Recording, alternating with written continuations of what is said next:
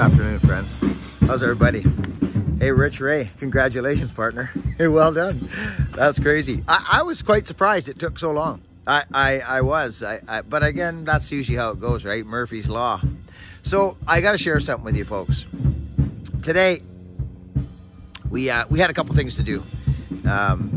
Business stuff and just stuff. Administrative things.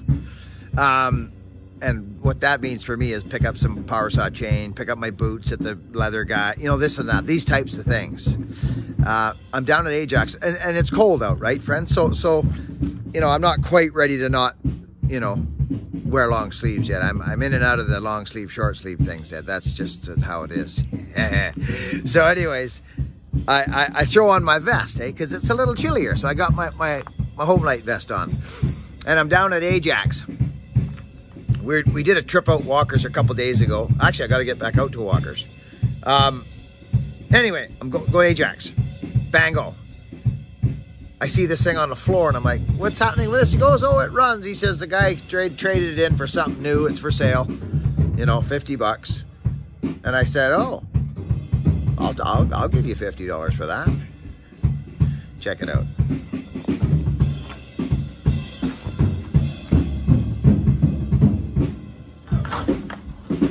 Not only is it, you know, like the XL76, my little rip snorter, okay, 50cc saw, I think, or 58. I think this is a 58cc saw. I believe it is. Wraparound bar, friends.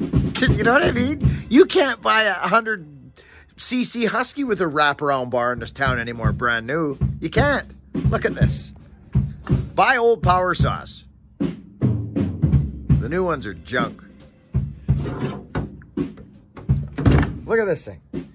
So there's some issues. Okay, I'm gonna put you guys down here a minute. Hang on. Let's do this. Let's just do this here. Okay. So we got a few problems. All right. And one being is that this here. Okay. And I know I can see inside there. These are beautiful saws. This is like steel. Like it you know what I mean, friends? So I'll grab my handy dandy bar wrench, which is always within reach. Oh, I treated myself. Apparently they're talking about not making these anymore. I don't know why, but I wasn't about to let that one go. It's another, it's 63 gauge. But anyway, I grabbed her. So now I just want to pop into this. Oh yeah, see, he's got it. Somebody's been into this. Yeah, it's loose. Okay. So the dogs are broken. I can see it.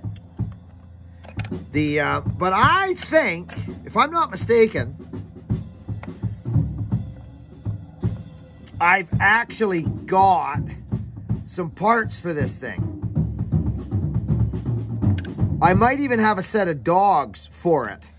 The starter dogs. Inside, friends, do you know what I'm talking about? Okay, so let's take a look at this thing and let's have a little peek-see-poo. Did you see that Jeremy Bell's 125 crackling along? Oh, Jeremy, I'm proud of you, buddy. Nice job. And happy for you. Damn, I'm happy for you.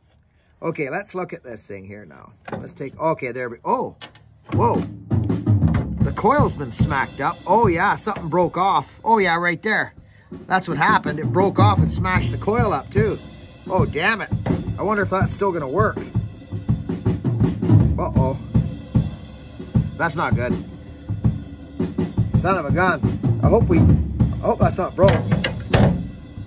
Oh, I think it might be. I think the coil's broken. Oh, there's a screw stuck to it. Okay, this could be a problem. This could be a problem. Damn. Well, there's, looks like, huh. Yeah, we got some issues. Busted up coil. Whether it still works or not, I'm gonna have to find out. Oh, the flywheel's busted, completely busted. Oh, it's busted right to pieces, actually. Look at it. It's completely busted right off. The whole flywheel's smashed. Look at it. It's busted to pieces. Damn it. That's a shame. I'll see if I got part saw. Oh, I know I got part saw.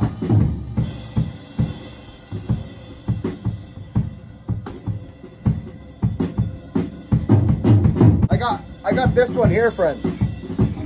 And it'll have, yeah, I can see it. It's the same. But I think this saw runs. But the flywheel's smashed to pieces. You see? Yeah. These are virtually the same saw, actually. But, well, that's a real shame, that's a shame. It's thrashed. I'm wondering if, look at it. There's no fins left on it. Gone. I'll see what I got. I'll talk to you in a bit. So under further inspection, I remember having an extra one of these, which is basically the same as the one I just bought today.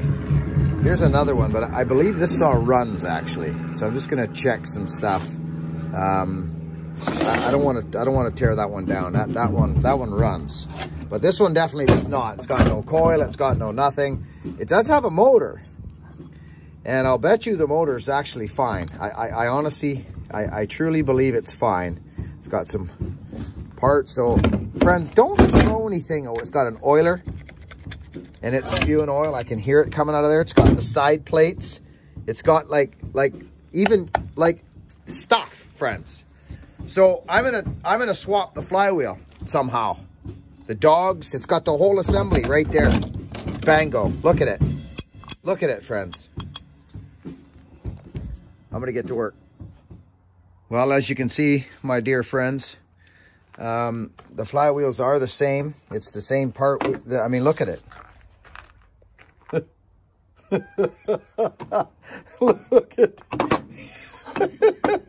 It's sheared right off. Every single one of them. Every single freaking one of them. Look at that.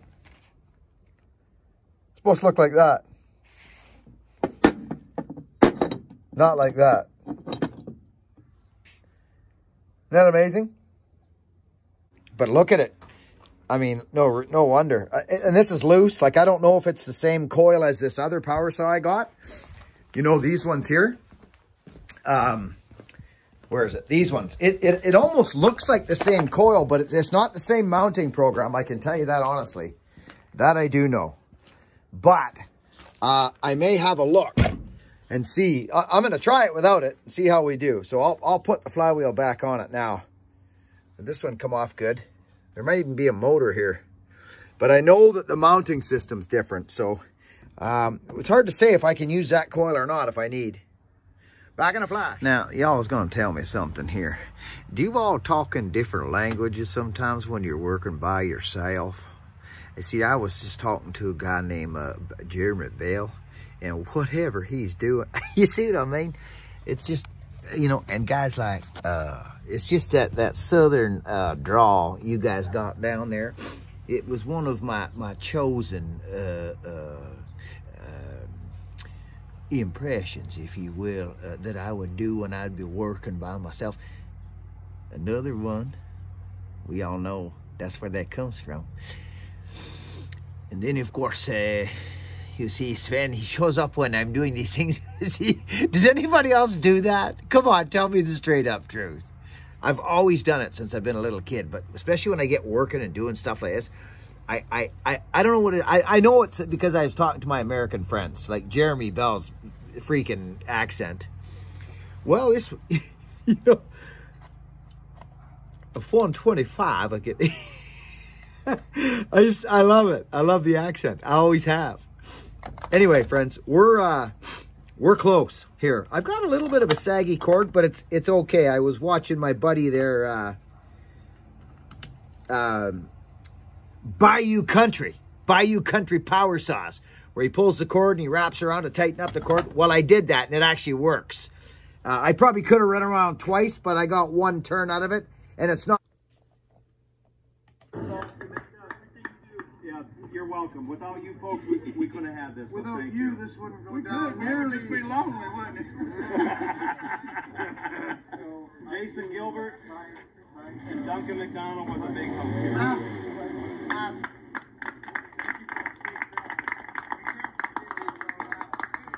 See you around landfill. not hanging out the side of the machine no more, as you can see. It's touch loose. I'll fix it up after. What I might do, it's a short cord, but I might just pull out a little bit and snip a couple inches off it. Maybe, but I think I'll go back to doing it the old school way, like Bayou Country Power Saw showed me. Friends, we're in the moment of truth here. The coil's like snotted right out. You saw the coil. It's been beat to rat you know what. But I got the flywheel on. Thank goodness I kept that old carcass, or I wouldn't have had this saw running. Without a doubt, I'd have been screwed. Just say it. I'd have been screwed. So now we're not. And I'll tell you something. What's crazy? This is, friends, this is crazy. The Homelite vest, okay? It's cold. I throw it on. Well, I already told you this story in one of the last earlier segments in this video.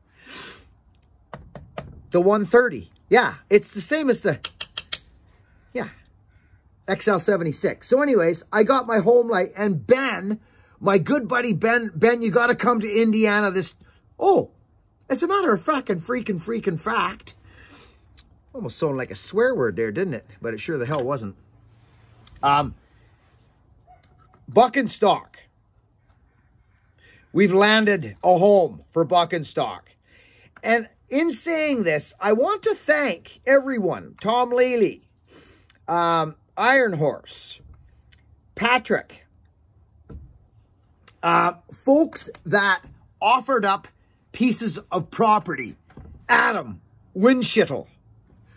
Adam's a great guy. He offered up his property, his farm, for us to have Buck and Stock at, friends. But I'm happy to say, but I mean, it's going to be number 3, right?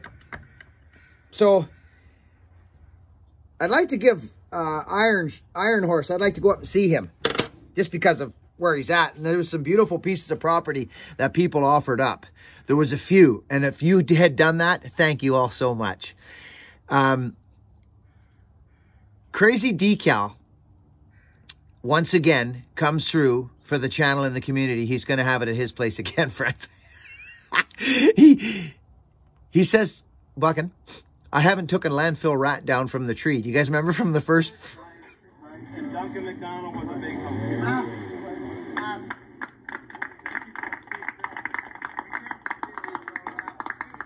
See you around landfill. The landfill rat.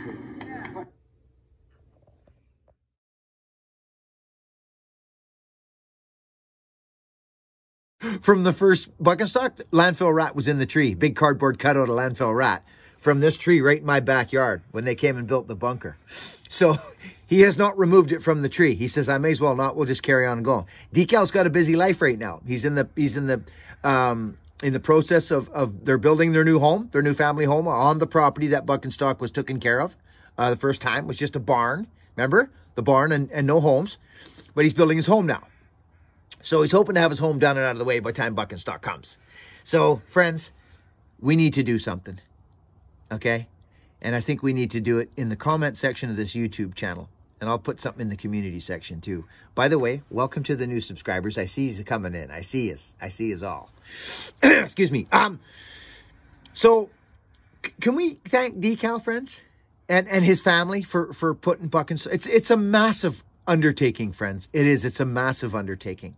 So let's thank Decal and his family, J-Poo and Chuckles and Adam. We like to call him Patch. Stickers and Patch. Decal, Stickers, Patch, and J-Poo. That's the family. It's Buckin's names for them, you see. Everybody's got to have a nickname. Now, friends, we are literally... I didn't bother pulling the plug because I don't have all... What the hell's that? Oh, bramble. I don't have all my tools out here. My tools, you would think I'm, well, you've seen my shelf, my tool. It's bad. It's not good. I'm just going to squirt some fuel down the freaking thing, and I'm going to see if it runs. Because if it runs, it's going to pop right away, instantly, when you put gas in there. That's what happens. Or you pull the plug and you pull on it and see if it's got spark. I could do that. It's easier for me to just grab some fuel, lean the carburetor up, which is a Tiltson, give her a squoit, make sure the choke's not on, and give it a pull on the old ripcord. It's turned on. Who knows? If that coil works, I'll be surprised, but...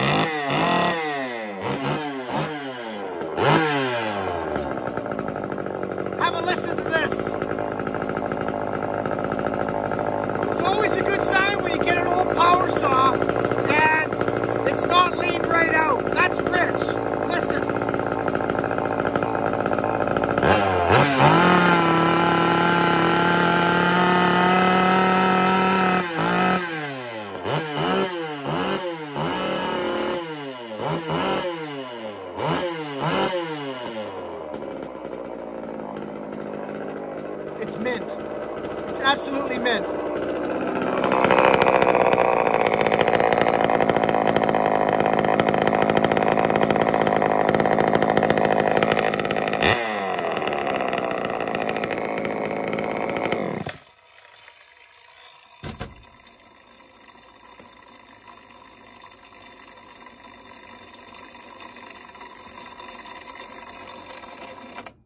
So here's the deal, friends.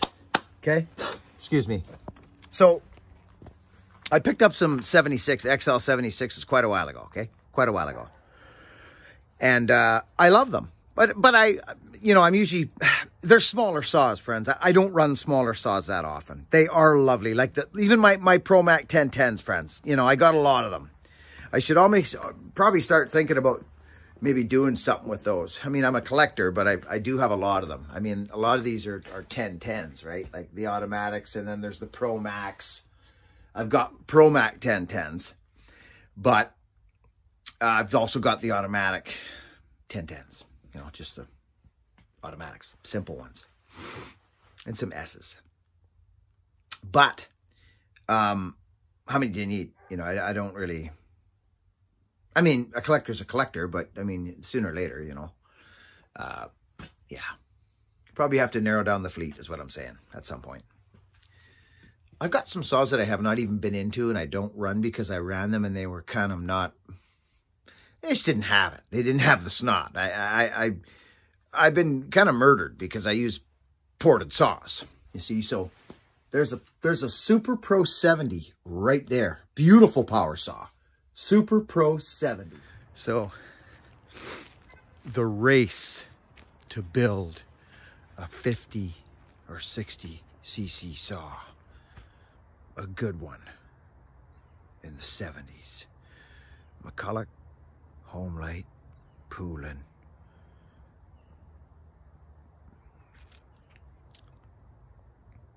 Pioneer, Poulin.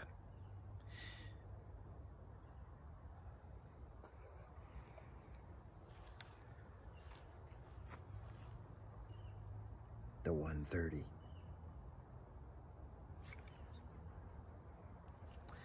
We're going to see right now what it cuts like. Every piece of wood I cut out here is going to be cut to a piece of firewood, not a disc. You know what I mean? Because we got firewood here. So there it is. There she sits. It's. Oh, you gotta be kidding me! Fucking. I go get the 5/8 wrench. Back in a flash.